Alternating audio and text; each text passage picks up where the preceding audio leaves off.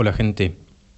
Bien, hoy vamos a ver una entrevista que se hizo a mediados de la década del 40, no tengo exactamente el año, pero es más o menos a mediados de la década del 40, a Margaret Sanger, la creadora de lo que hoy por hoy es la Planned Parenthood, la clínica abortista que más sucursales tiene en el mundo.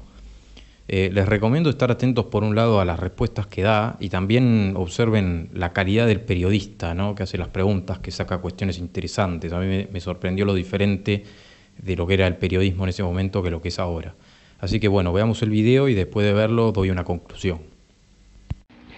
Good evening. What you're about to witness is an unrehearsed, uncensored interview on the issue of birth control. It will be a free discussion of an adult topic. A topic that we feel merits public examination. My name is Mike Wallace. The cigarette is Philip Morris. Tonight we go after the story of the woman who violated convention and bucked powerful opposition to lead the birth control movement in America. You see her behind me. She is Mrs. Margaret Sanger, who was thrown into jail 8 different times for her efforts. If you're curious to know why Mrs. Sanger has devoted her life to the birth control movement, if you'd like to hear her answer to the charge that birth control is a sin, and if you want to get her views on politics, divorce, and God, we'll go after those stories in just a moment. My guest. And now to our story. When Mrs. Margaret Sanger opened the first birth control clinic in the United States back in 1916, birth control was a dirty word.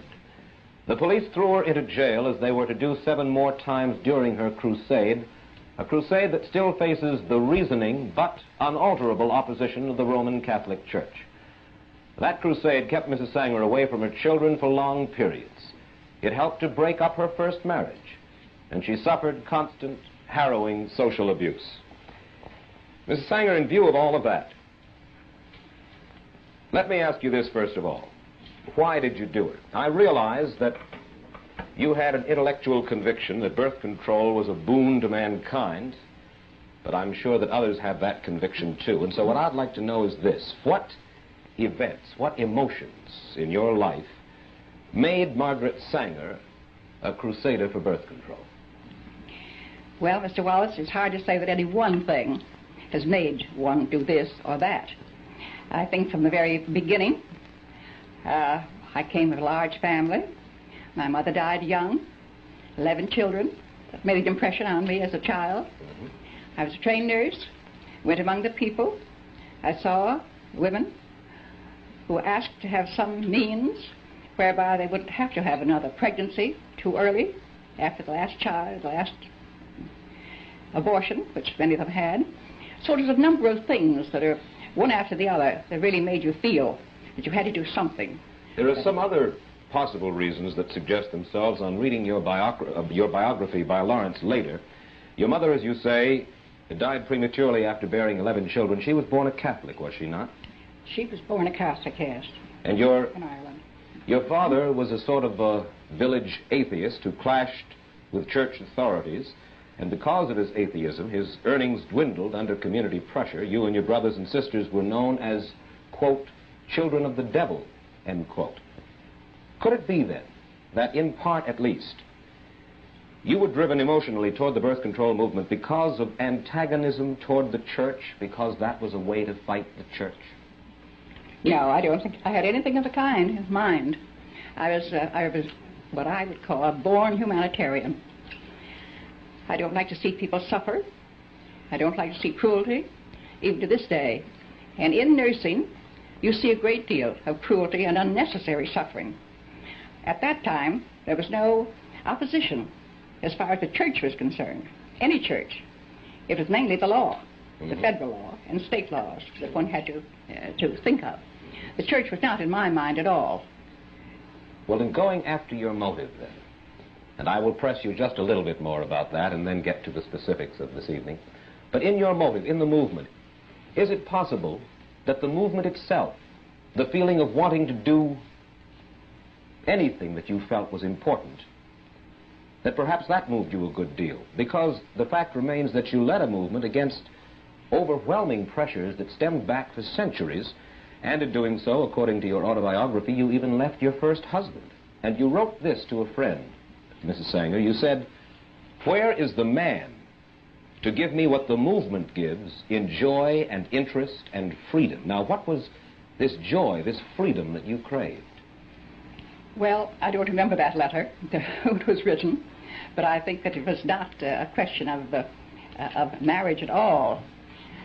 There was a certain satisfaction in doing something that was going to alleviate the sufferings of women in particular, and I was quite a feminist at the time. Obviously. And yes, and I naturally didn't want to see women take all the suffering of childbearing and of pregnancies.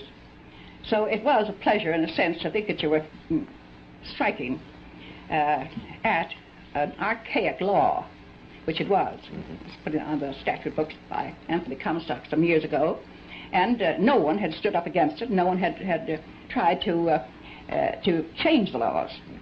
And at that time, not even a doctor had a right to use the United States mails and common carriers for books, for learning, for anything that he had to do with this question. It was considered obscene. The whole question was considered obscene.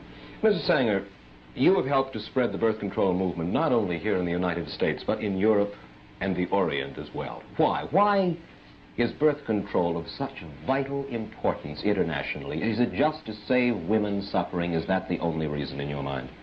Well, not entirely. The population question is a great concern today, and the rate at which the births come in to we're saving them now. At one time, when children died, they didn't have the food. Today, our population all over the world is getting certainly better consideration and better conditions than they had at the time that I was there. I went to every country because I was invited. And I didn't go into the country myself. I was invited to go to Japan and to speak there, have 8 lectures on the question of birth control and peace. Well, do you believe that birth control is essential if we want to keep millions of people across the world from starving? Is that your thesis? Well, I think that birth control, if you keep your population more or less static until you pick up your resources, certainly you'll keep them and prevent their starving. Well, what's more important, birth control or picking up the resources? Well, picking up the resources, there's just a limit to that, too. There's just so much. Take Japan. And she cannot feed. They've had the best experts come there when MacArthur was there. And the best experts have said they have 20 million more people than they can feed. She's got to be fed outside, and in some way, she's got to have that kind of help if she's going to keep from fighting. But certainly around the world there is potential agricultural land that is not being properly used now. Just this past year, on May 21st, the New York Times summarized an important study of the world's food resources made by Professor James Bonner of the California Institute of Technology. Professor Bonner says the world is not using 1 billion acres of potential agricultural land, and he adds that if this land were used and present agricultural land were improved, the entire world could be fed adequately, even if the population increased by 1/3 in the next 50 years. Oh, Mr. Wallace, you hear so many fantastic things of what can happen, what may happen. This and that, I've heard it for the last 30 years, at any rate, of what could be done, but it's never done. And the thing is, what is it now? What have we got today? A very distinguished woman spoke to me about Arizona, and she said, I wish you wouldn't talk about population. She said, all the population of the United States could be put in one state. And I said, what state? She said, Arizona. I said, did you ever hear of caliche? She didn't know that I was talking about a delicatessen or what. I said, well, caliche is harder than any rock, and it is about 3 inches below the ground, where it looks beautiful. It looks as if you could have food, it looks as if you could have corn or wheat or cotton, but as a matter of fact, you have to dynamite caliche out of the ground in order to have a little shrub, have a little grass or a few flowers. So many problems that when it comes to that. And the demographers, I never heard of anyone that would agree with that we could have another in the world, another third. Well, you say that originally the opposition was in all law, and you have to fight against that. Today, your opposition stems mainly from where? From what source? Well, I think that the opposition is mainly from the hierarchy of the Roman Catholic Church. Of the Church. Well, now hierarchy. of the hierarchy of the church. You feel that the parishioners themselves, the lay people in the church, are not against birth control. I feel they come to all of our clinics just the same as the non-Catholics do. Exactly the same. Well, let's look at the official Catholic position, opposition to birth control. I read now from a church publication called The Question Box. In forbidding birth control, it says the following. It says, the immediate purpose and primary end of marriage is the begetting of children. When the marital relation is so used as to render the fulfillment of its purposes impossible, that is by birth control, it is used unethically and unnaturally. Now, what's wrong with that position? Well, it's very wrong. It's not normal. It's not, it has the wrong attitude toward marriage, toward love, toward the relationships between men and women. Well, the natural law, they say, is that, first of all, the primary function of sex in marriage is to beget children. Well, do you disagree with that? I disagree with it 100%. Your feeling is what, then? My feeling is that love and the attraction between men and women, in many cases, the very finest relationship, has nothing to do with bearing a child. It's secondary. Many, many times we know that. You see your birth rate, you talk to people who have very happy marriages and they're not having babies every year. You agree that Catholicism, according to the tenets of Catholicism, they rule that birth control violates not only the Church's position, it isn't the Church's position, but they say that it violates a natural law, as I have just explained. Therefore, birth control is a sin, no matter who practices it. Now, the violation of the natural law, according, you certainly can take no issue with the natural law as the hierarchy of the Catholic Church regards it. Well, I certainly do take issue with it. And I think it's untrue, and I think it's unnatural. Well, let me ask you... Everything bears it out that it's an unnatural attitude to take. And how do they know? I mean, after all, they're celibates. They don't know love. They don't know marriage. They know nothing about bringing up children or any of the marriage problems of life. And yet they speak to people as if they were God.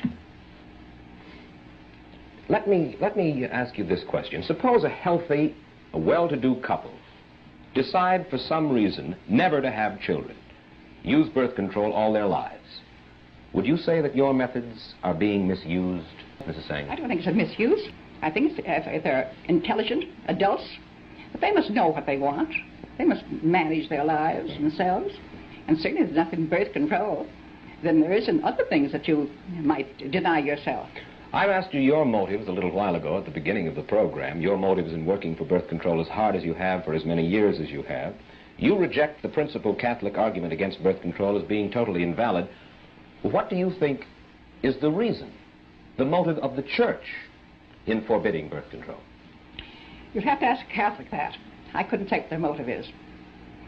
Well, you couldn't say officially what their motive is, but you certainly must have an opinion about it, Mrs. Sanger. Well, I don't have much to do with the hierarchy. And I know that the people that come to our organization and want to have the same methods, or whatever it is that one can have to prevent a pregnancy, that those women will say to us, we ask their religion very often, and they say, I am a Catholic, I was raised in the Catholic Church, my church is wrong on this. This is the one thing. I will never be anything else, but my church is wrong on this one thing. And that is said over and over and over again. So what the motive is. But you won't hazard a guess. I don't care to. Thank you. May I ask you why? Now, I know that in private and actually in public discussions, I think, prior to this time, you have been willing to state your understanding of what the motives of the Church are, and now you would rather remain silent. May I ask you why? Well, simply because I don't think that the Church has changed in its attitude. Some of the hierarchy have changed their attitude. You can't say the same thing that you might have said a year ago or 2 years ago as to your belief or as to your opinion. Mm-hmm. Have you heard it said that the reason that the Church is against birth control is because they want more Catholics? I've read it. Do you believe it? Well, if you read their papers, where they point out Boston, that's what has happened in Boston and Massachusetts. Mm-hmm. They have simply outbred the Protestants, and in Boston and Massachusetts they have control. I've read that in their own papers. I see. Of course, the Church's answer, and I read now from a pamphlet published by the Redemptorist Fathers in Missouri, says as follows. It says that point of view about wanting more Catholics is nonsense. Quote, The Catholic Church does not command Catholic husbands and wives to have even one child. The Church considers it more than normally meritorious for them to have no children if they mutually and perpetually give up the use of the marriage rite for the love of God. All right. I don't quote what they do. So I think that the question in my mind is that they do and order their own people to do as they wish. But I object to their having the same rules for people who are not the same religion. Well, they believe, you see, that it is a natural law, not a Catholic law, but a natural law, and therefore a sin not just for Catholics, but a sin for all peoples. And I think that there are other religious groups, the very, very Orthodox Jews feel the same way about birth control. Let's look at another argument against birth control, Mrs. Sanger, published in Red Book magazine in March of 1956. It says birth control is a devastating social force which tends to weaken the moral fiber of the community. Immunity from parenthood encourages promiscuity, particularly when unmarried persons can so easily avail themselves of the devices. Do you doubt that? I doubt it. You do? Certainly. Then let me read from a news story in the Philadelphia Daily News on June 10th, 1942. The story quotes you as urging the Women's Army Auxiliary Corps to give its members, quote, preventive measures against pregnancy, end quote. And you add, quote, abortion and illegitimacy are bound to result if the government doesn't recognize human nature, end quote. In other words, you were not advocating Christian morality, but rather ways for single women to avoid bearing illegitimate children. Where was this taken from? Philadelphia Daily News, June 10, 1942, direct quote from Margaret Sanger. I doubt it. I don't believe I ever made such a remark. Well, in the same vein, in your autobiography, which you cannot disavow, you wrote the following about sexologist Havelock Ellis. You said he's been able to clarify the question of sex and free it from the smudginess connected with it from the beginning of Christianity. Now, what do you mean by the smudginess connected with sex, and why do you blame it on Christianity? Well, there's many reasons, of course, to say that we have more records of it from the dawn of Christianity. And I think I was speaking of Havelock Ellis as having clarified the question of homosexuals, making the thing not exactly a perverted thing, but a thing that a person is born with, different kinds of eyes, different kinds of structure, and so forth. That he didn't make all homosexuals perverts. I felt that he helped clarify that to the medical profession and to the scientists of the world, as perhaps one of the first ones to do that. That was one of the things I meant in that. Mrs. Sanger, do you disagree that Catholics, or do you feel that Catholics should not have a right to have a say when a city administration contemplates spending their tax dollars on birth control or the dissemination of birth control information, something that Catholics believe is sinful? Well, I suppose they have a right. They certainly do it. But so have the others. They're only 45% of the population. That is not the majority. But they have a right to get up and... Certainly. I'd have no objection to having them say that, but I think we should have the same right. I say we, I mean non-Catholics. Well, of course, this is a little bit at variance with something that you told our reporter earlier this week. You said earlier this week, it's not only wrong, it should be made illegal for any religious group to prohibit dissemination of birth control, even among its own members. In other words, you would like to see the government legislate religious beliefs in a certain sense. Where these strange things come to, that I said them is what I should like to know when. Well, now, you know that my reporter spent a good deal of time with you. He's a very accurate young man. Yes. And this is a specific quote. Well, I don't think I said it quite that way. What are your religious beliefs, Mrs. Sanger? Do you believe in a God in the sense of a divine being who rewards or punishes people after death? Well, I have a different attitude about the divine. I feel that we have divinity within us, and the more we express the good part of our lives, the more the divine within us expresses itself. I suppose I would call myself an Episcopalian by religion, and there's many other. If you travel around the world, you get quite a bit of the feeling of all religions have so much alike in the divine part of our own being. And I suppose you just couldn't put that in a book, or you couldn't put it into a phrase or a sentence. Do you believe in sin? When I say believe, I don't mean to believe in committing sin. Do you believe there is such a thing as sin? Well, I think the greatest sin in the world is bringing children into the world that have disease from their parents, that have no chance in the world to be a human being, practically. Delinquents, prisoners, all sorts of things just marked when they're born. That, to me, is the greatest sin that people can commit. But sin in the ordinary sense that we regard it, do you believe or do you not believe? Well, what would they be? Do you believe that infidelity is a sin? Well, I'm not going to specify what I think is sin. I've stated what I think is the worst sin. The Yes, greatest sin. but then you asked me to say what, and I said what, and you refused to answer me? Yes, I don't know about infidelity. It has so many personalities to it, and what a person's own belief is. You can't, I couldn't generalize any of those things as being sin. Murder is a sin. Well, that's naturally a thing. Murder is a sin or not. It's a terrible act.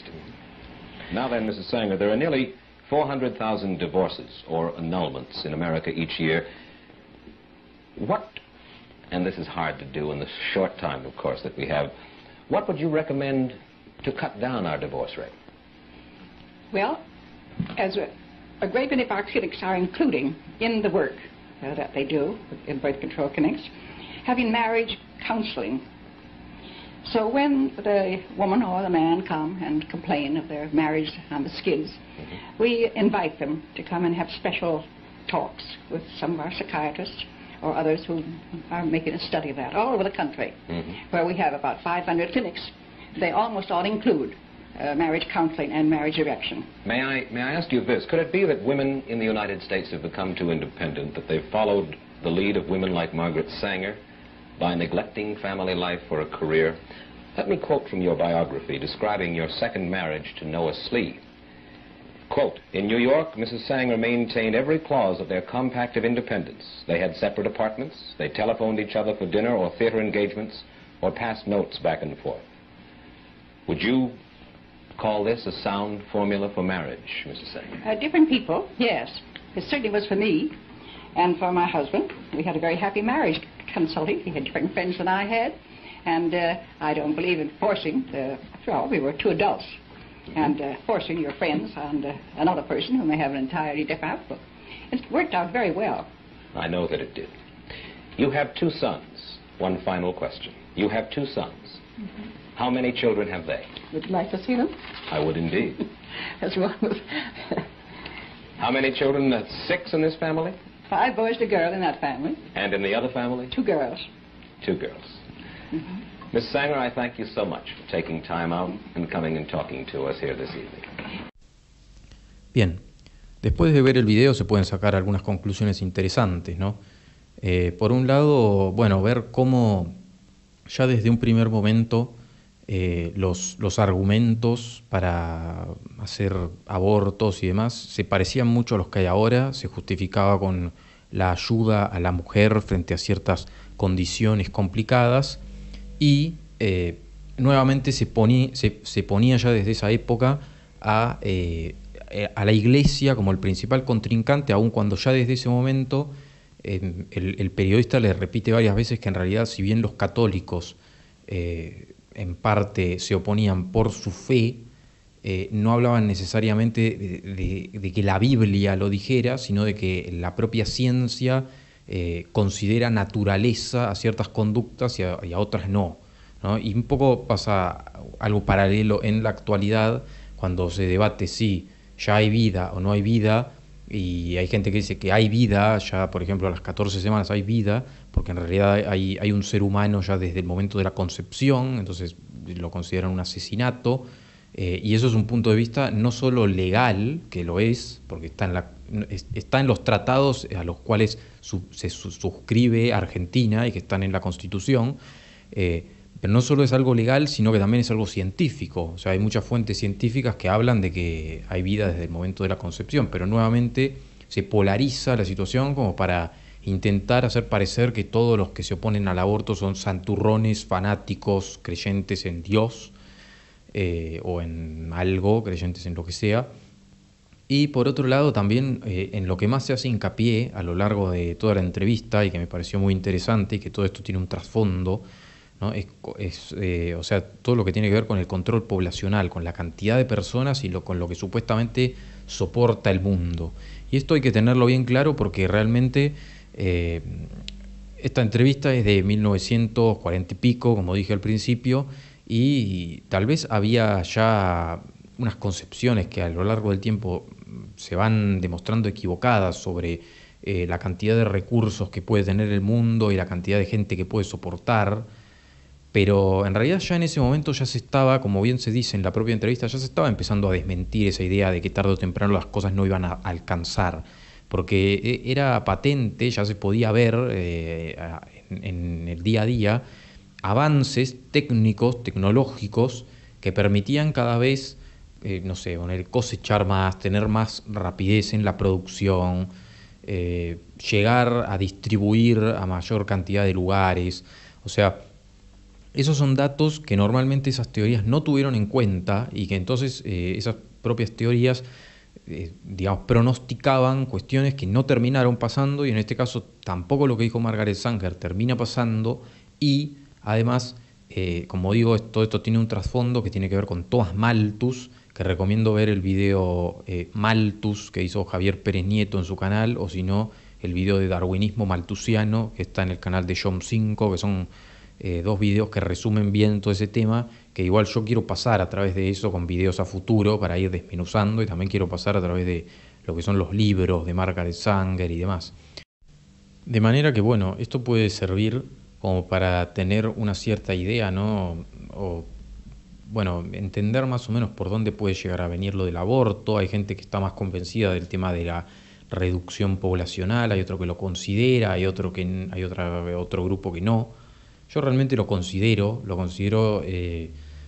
no solo por una cuestión de reducción poblacional, sino por una cuestión de control, que esto por ahí lo voy a explicar en otro video. Así que bueno, espero que esto les sirva para ir recopilando información y no, gracias por ver el video y nos vemos en el próximo.